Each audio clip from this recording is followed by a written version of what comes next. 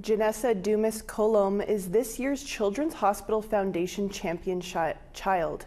She's from the Mathias Colomb Cree Nation in northern Manitoba. Janessa is 15 and the first champion child from a remote First Nation in Canada. Champion Child is part of the Children's Miracle Network, made up of kids from all over North America. Janessa had stage 4 kidney disease from age 7. She was in a lot of pain and there was very little medical help. Her family moved to Winnipeg and she had a transplant in 2020 and named her kidney Bob.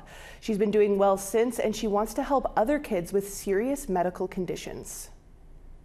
As Manitoba's champion child for 2024 and the first champion child to be chosen from a northern First Nations community, I want all the other kids who need Children's Hospital from anywhere in our province to get the health care they need like I did. If you want to help Janessa raise money for the hospital, she has her own fundraising page at goodbear.ca/Janessa.